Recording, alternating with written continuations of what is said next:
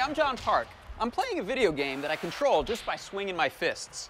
The secret is in the controls. This is the Wii Remote, and this is the Wii Nunchuck. They both track my movements with a little sensor inside. How about we try it with another game? Let's check out baseball.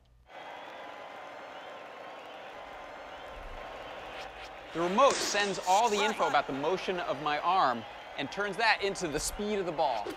Strike. Batter out. For makers, the Wii Nunchuck is great because we can read the data coming off of it and use it for all kinds of projects. Here's an example of some software I downloaded that measures all of the movements in each direction. So why not take this outside and bring it onto a ski slope or a roller coaster and measure the G-forces? Well, that's exactly what we're going to do. Today, we're going to build a personal flight recorder. Let's crack this thing open and see how it works. Remember the maker's Bill of Rights. If you can't open it, you don't own it. Now, the designers are trying to keep you out of this by using a weird kind of screw called a tri-wing. Luckily, you can pick up a tri-wing screwdriver online for just a couple of bucks. I'll pull the top off, and here's where all the action is. This little black chip on here is an accelerometer, and it measures your motion front to back, side to side, and up and down. All of that data travels down the wires, and you could remove the end and strip the wires to get at it, but there's a better solution. Here's a little adapter. It's called a Wii-chuck adapter. It slots into the end, and now I can get access to all the data on these little pins. So this will be the sensor for our flight data recorder. But what do I do with that data? I don't want to bring my laptop out onto the ski slope or a roller coaster. Well, the answer is a tiny little computer called a microcontroller board. This is one I love to work with. It's called the Arduino. The way it works, it takes input from things like buttons and knobs, processes that data, and then sends the output to things like lights and motors. Here's a simple example I've set up. I've got a little button box I built. When I press this button, it sends info to the Arduino, which then tells these LEDs the pattern to blink. Now, the benefit of these is that they're so small and they're inexpensive, around $35 for this one, and they do what you tell them to. So in our case, we're going to plug in our nunchuck controller to get the data. It's going to convert that raw data into G-force information and then send that out to things like LCD panels or even store that information in memory so we can look at it later. To make all this work, we have to program the Arduino and tell it what to do. Don't let the word programming scare you. Arduino comes with a very simple programming environment, and there are a lot of books and websites out there to help you learn. But to make this really simple, we've put this program up on the website so you can download it and use it in your project. Now, here's what I'll do. I'm going to plug in the USB cable from my computer to the Arduino. Go ahead and click the upload button, which will send this software from the laptop onto the microcontroller. Once that's there, I need a way to see that data. So I'm going to use one of these. It's a little LCD screen.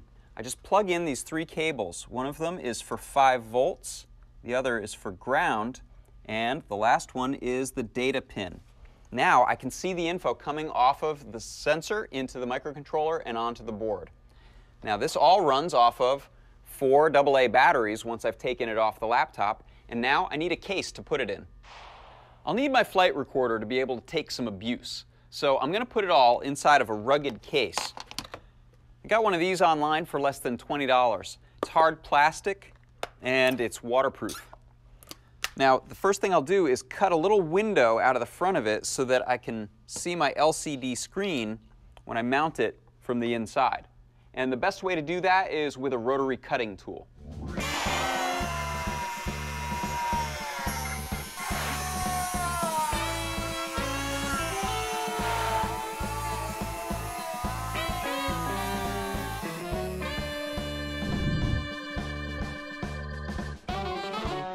Here's how it all fits together. I've mounted my LCD on the inside of that window I cut. And if you were going to take this somewhere like whitewater rafting, you'd probably put a little piece of plexiglass and glue it in place so that it's still waterproof. Now, here's how it all fits together on the inside. I've mounted the Arduino to a battery pack with a zip tie, and this fits in really snugly in here thanks to the rubber interior, so that's not going anywhere.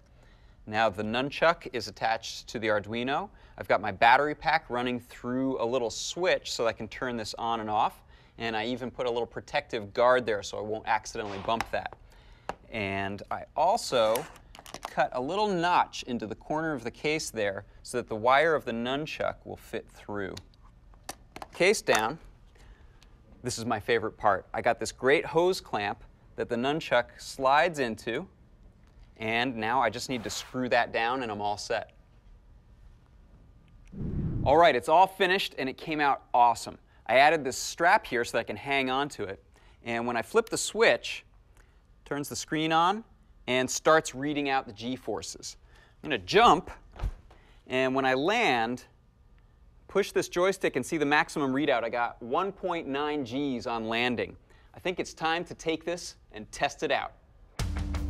I'm here at the Mall of America. I've got my flight box and I'm ready to test it out on a roller coaster. So we're already pulling a few extra Gs going up the hill. And here we go into the first big turn. Woo! Woohoo! Oh, that's great. I think we got 0.4 Gs going sideways in one direction and -1. Woohoo! We've already pulled 2 Gs.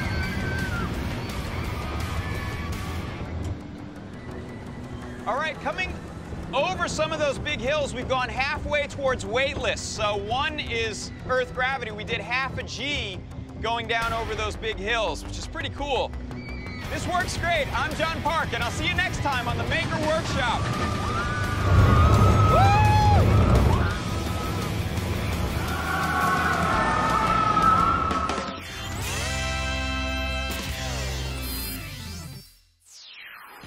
Major funding for MAKE is provided by Geek Squad.